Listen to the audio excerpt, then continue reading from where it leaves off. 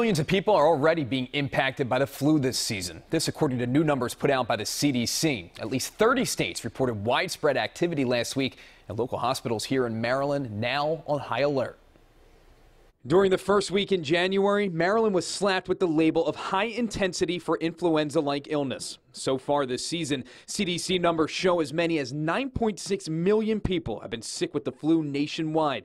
Up to half saw a doctor, and tens of thousands were left hospitalized. We've seen a significant increase in the amount of flu-like illness. Local hospitals in our area all over the numbers. Some, like University of Maryland Upper Chesapeake, now implementing visitor restrictions, desperate to limit the spread of the flu. Flu restrictions are instituted once we have at least 10% positivity of flu tests in the hospital.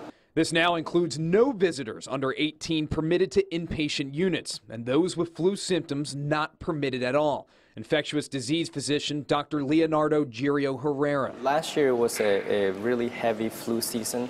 So far this year, it started a little later than last year. While it's too early to tell how the numbers compare to last year's record-breaking totals, doctors are urging those with flu symptoms to stay out of the ER and instead go to your primary or urgent care, reminding them that most healthy adults can be treated quickly without overcrowding the ER. Most healthy patients who have no other significant medical issues are adequate just treating at home with good hydration, over-the-counter medications to treat their symptoms.